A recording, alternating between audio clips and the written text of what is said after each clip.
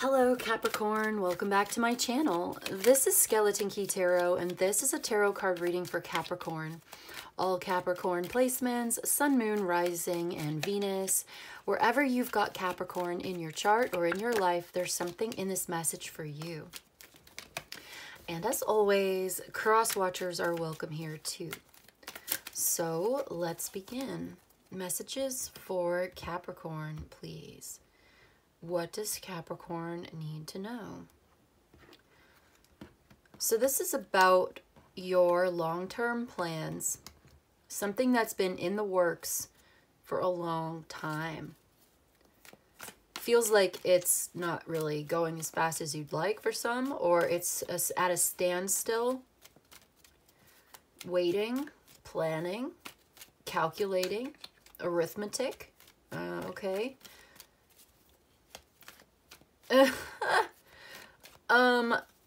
Okay, this is picking up. It's gonna pick up speed soon. I feel like I'm channeling now. I'm in an intuitive energy of even the way that I'm reading this, even my feelings as the reader. I'm like going so slow. I just want to move slow. Like I want to do like slow motion, like martial arts. Like what is that? Taekwondo, Tai Chi, where they're in the park and they're like, you ever seen Tai Chi? I'm like doing it right now. I look ridiculous. But like, I think that's what it's called. Ooh. The cream rises to the top. Ooh. Look at that Emperor. What made me laugh about the Knight of Pentacles, I just feel like talking so slow. Do you talk really slow? Are you talking to somebody who talks like this? This is like unnaturally slow and I'm like doing Tai Chi. I don't know who I'm connecting to right now. Do you do yoga? But like, okay, so let me be real. So the Knight of Pentacles, I saw a meme once. There was something I saw on, I think it was like Pinterest or something. And it was the Knight of Pentacles and somebody wrote on the meme, it was like, behold, the field in which I grow my fucks. And it is barren. like you don't care, like you don't give a fuck. Like there's no fucks yeah. Okay, anyway. All right, it looks like this is something you've been working on for a really long time and it's been really slow, but you kept at it. You were so determined. You were doggedly focused. I just heard dogged, all right?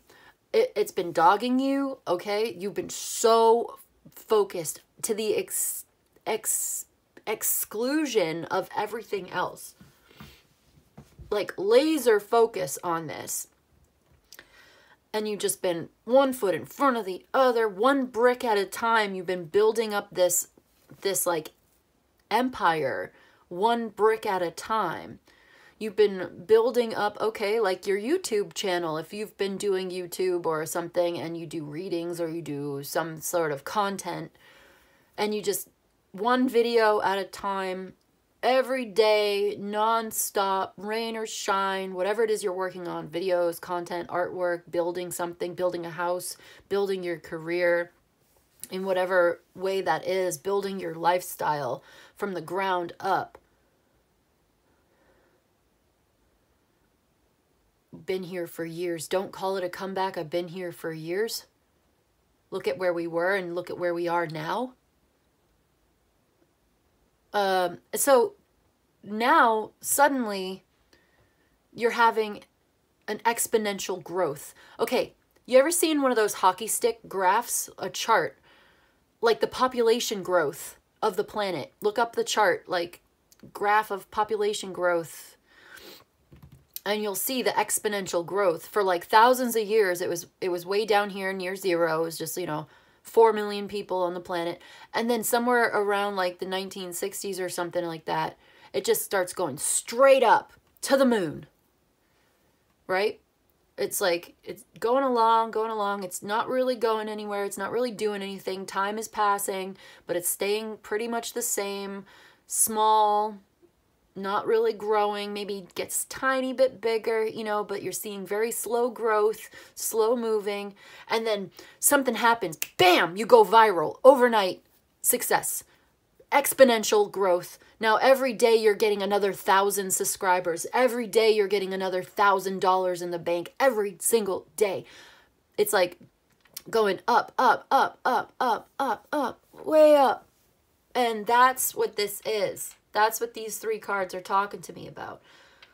You were just plodding along day in, day out, working on it, never gave up. Don't give up.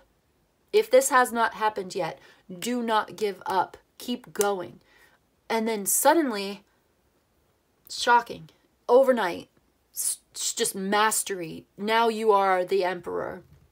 You go from the Knight of Pentacles to this Emperor. It's so strong. Whew. Yeah. No, I'm being told. So you've got the hardest part of this process is over. You've got to allow for this change to happen. And as this happens, you're going to feel differently about, okay, the hardest part of this work has already been done in many ways. This is the hard part where you are working every day and not really seeing the results. Working every day and you're not getting the instant gratification. That's the hardest part, is to how do you keep going? How do you keep finding the motivation? Because you want to see where this will take you. Because you are so determined. And you really believe in what you're doing. This is your idea. This is your new idea. And that was so hard. And you gave up a lot. I feel like to the exclusion of other things means like you sacrificed your time. You may have been working on this for a long, long time. I'm getting years. More than 1 year. Absolutely. Could be 10, 20 years. 4 or 5 years. 8 years. It's a long time, a long term. And maybe you had to make some sacrifices, right? Like sacrificing other opportunities. And you're going to feel so differently about this when this happens. It's going to end up resolving a lot of problems for you. And you're going to be able to move on to something else, some new part of your life. There's the Hierophant, the King of Pentacles. Success, getting what you want. There you go. This new idea is going to be very successful. Okay. It's not even a new idea, though. You've been doing this for a long time. There's other people that you may be working with who are counting on you, working with you on this, making it happen. It's very powerful. Very stabilizing influence in your life. You're being promoted. You're getting a promotion. You're going to get a message from some kind of authority figure, maybe, who's been watching your progress, who's seen you and seen your growth and seen what you've sacrificed and seen how hard you've worked and how painful something's been for you. You may end up losing a job. Okay, this may be a separate message for somebody else. You may have lost a job, or you're going to. You're going to be fired. Now, don't get scared. Just be prepared. Right? So you'll know if this is for you. You're going to get communication from this boss that you may end up losing your job. And it's going to be like taking your whole life and it's going to screeching to a halt. Your income screeching to a halt. And you've made so many sacrifices. You're going to be angry. You're going to be so mad. Oh boy. Okay, so what's the message? Yeah, look at that. 5 of Swords, 8 of Cups. Walking away from this conflict. Walking away from this defeat. You're going to have to leave something. You're going to be defeated. It's not going to work out. Okay, well then what? The Hermit, the King of Swords, deciding to go alone. Go it your own way. Doing something on your own. Working from home, working for yourself, going into your own small business. Seriously focused on your goals here. You're going to have to do some serious introspection. This causes you Oh, man. Yeah, you may have to move. It's gonna you may feel uprooted. You may feel betrayed. It's like making certain decisions on your own for yourself. I get somebody is going to be like, well, now what am I supposed to do? That's what I just heard. Now what am I supposed to do? Ask your angels, ask your guides, ask the universe for guidance. This is important. This is redirecting you towards something else that you're meant to do. Maybe you should have left this job on your own by now. For some of you, you probably got signs and signals. Now, I'm not blaming you. Obviously, that's not my point. My point is, like, sometimes if we refuse to make changes in our life when the universe tells us it's time, or we get an omen, or we get a signal or a sign, and we stay where we're at even though we're supposed to leave, if you don't make a change when you're supposed to, then the universe is going to make the change for you and might use your boss to make the change. And, you know, instead of looking for a new job when maybe it would have been good for you to do that, you didn't want to, or you didn't know how, or whatever. Like, you're being thrown into the deep end because you don't know how to swim? What? Oh my God. I just saw in my mind, okay, I don't even know what this is from. The Andy Griffith Show. Do you even watch, like, do you remember that? Do you know what that show is? Okay, so in this show, there's a man and a little boy, and they're standing next to the river or the lake. Yeah, it's a lake. They're standing next to the pond, okay, this water. And the man looks down at the little boy and says, "Hey, do you know how to swim?"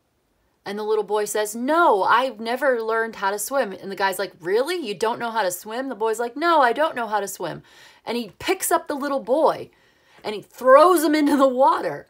And the boy's like, "Oh my God." And the mother comes running out like, "Oh my God, he doesn't know how to swim." And the man's like, "That'll teach him," or something like that. And it's like, oh my God. And it's so funny to me because I'd laugh at stuff like that. But it's coming to my mind right now where, like, oh, really? You don't know how to swim? Well, I'm going to throw you in and you're going to learn how to swim. So it's sink or swim in this environment, and it's harsh. That is harsh. That's dangerous too. This kid could drown, but the guy wouldn't let him drown.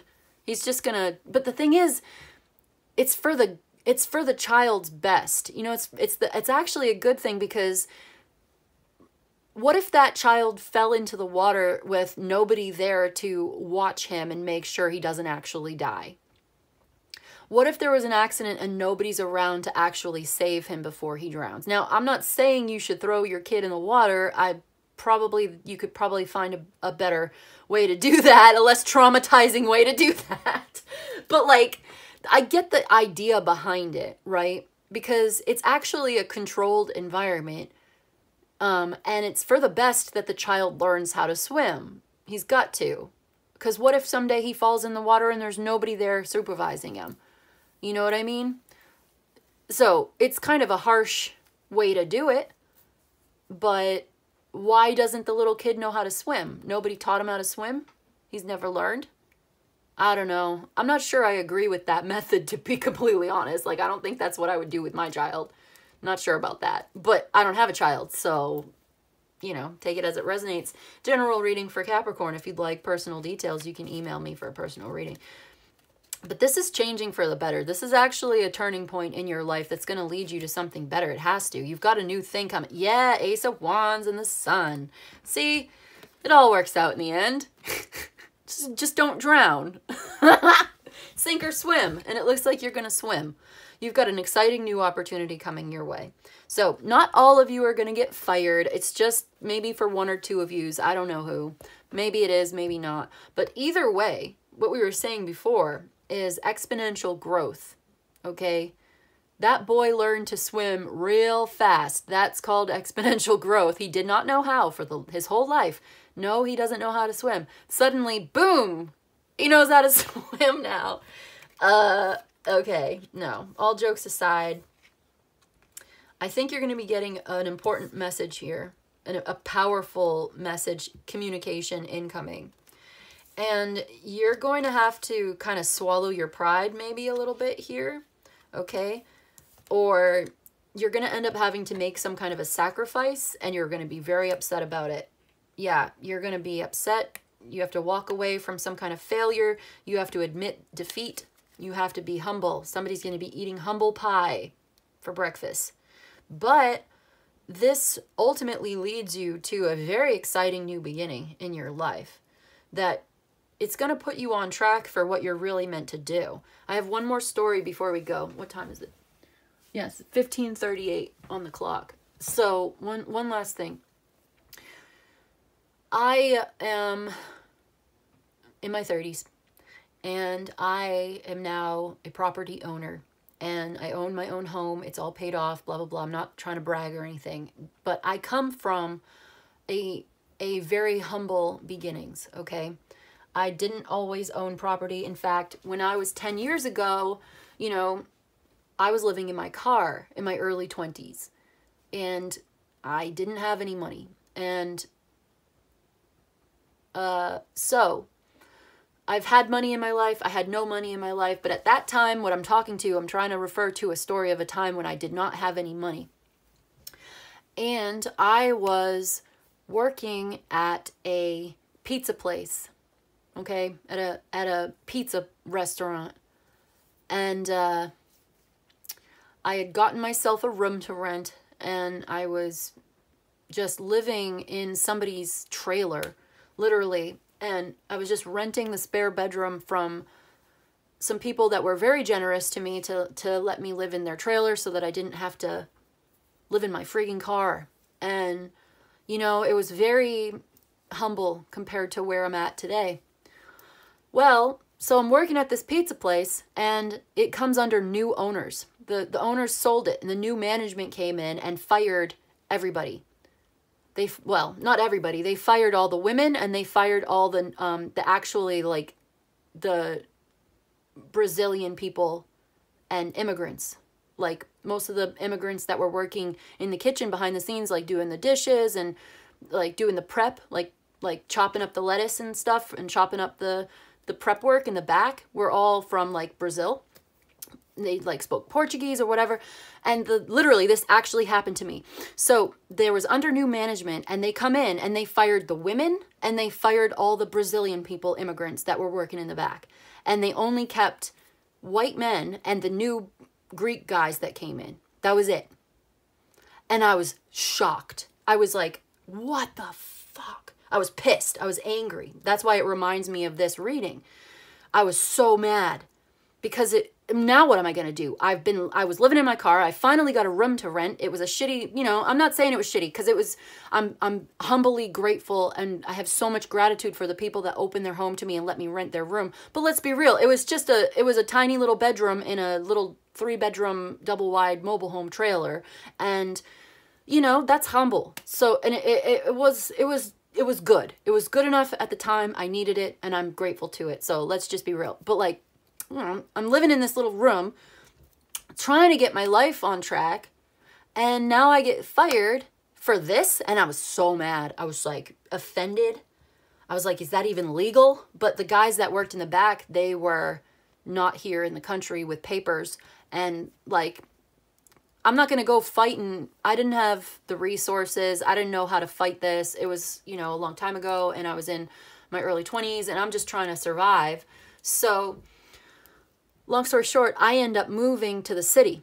I move out, I move to the city, I end up in a different job, and I ended up in an excellent job at an art gallery that I loved working for. And I had an amazing experience there. And I ended up pursuing a sort of art career and a music thing that I did. And it was such a good time. And for the rest of my 20s, I lived in the city. I worked at this art gallery. I did art and music. I sold paintings. My paintings got, like, I sold many paintings. I worked with many artists on selling theirs. I sold my own. It was amazing. Amazing time in my life. And I'm so glad that this happened, because if I never got fired from that pizza place, I would never have been motivated to move to the city. And if I had not moved to the city and I wouldn't have gotten the job that I did, I wouldn't have had that experience that was so important to me and I love so much, and I'm so grateful for that experience. And it led me to meeting my husband. I met my husband and we got married, and we ended up buying 22 acres of land. And now I own this land. And my name is on that deed, baby. That's my land. That's my property. If anything should happen, that's my land. And, you know, God forbid, but I'm just saying, like, I rose up out of that. And, you know, I got this opportunity, and I never would have met my husband. And now I have my own, like, we have 22 acres of land, and I have my own little, like, shed, my own little goth shed in the woods where I do all my readings, and like we have different buildings, and like we have the workshop, and we have, you know what I mean? Like, I'm not trying to get into it too much, but like I love my lifestyle right now. I'm not 100% happy all the time, but I'm way better off than I was when I was working in that pizza place.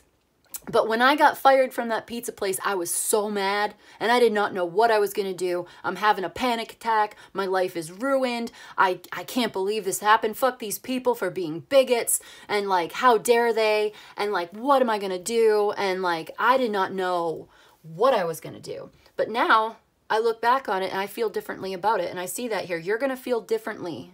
Okay, you're going to get a new opportunity. You're being put on track for something that's going to be really good for you. It's going to be very important to you. And you're going to look back on this experience and you're going to see that taking this opportunity and being motivated to take this opportunity is going to change your life in a very positive way that you do not expect.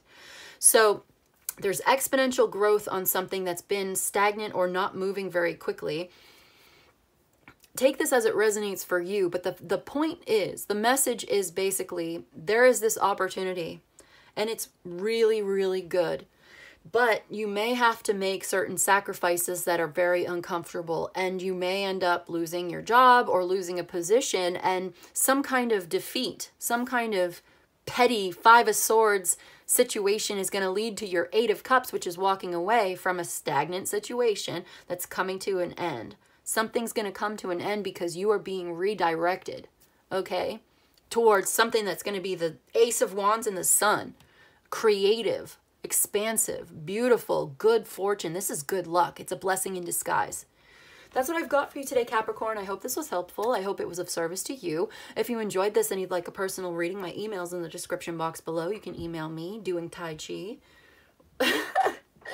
But in any case, I just want to say thank you so much for joining me today, and I'll see you in the next one. Okay? Bye.